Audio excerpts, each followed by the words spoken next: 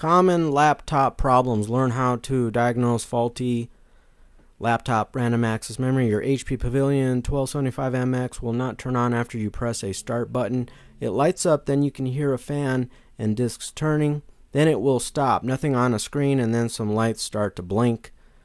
One is above a scroll key and another is next to a caps lock key. You tried removing a battery and power supply but get same results. You bought that laptop from QVC and it came preloaded with no CD or recovery disk. You have tried a removal of that power supply battery and holding down a start button for 30 seconds.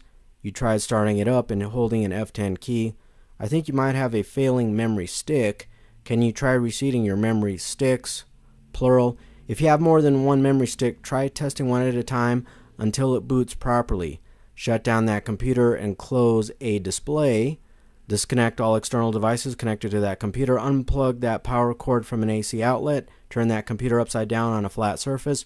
Remove a battery from that computer. Loosen that memory module compartment screw. Also, here is a manual for that HP Pavilion 1275MX computer with same instructions I gave you. You can follow instructions starting on page 7.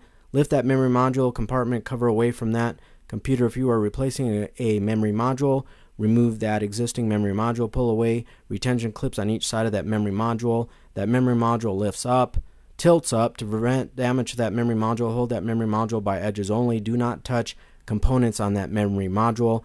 Grasp that edge of that memory module and gently pull that module over a memory module slot. If there was only one memory module installed, can you reinstall it in a different slot?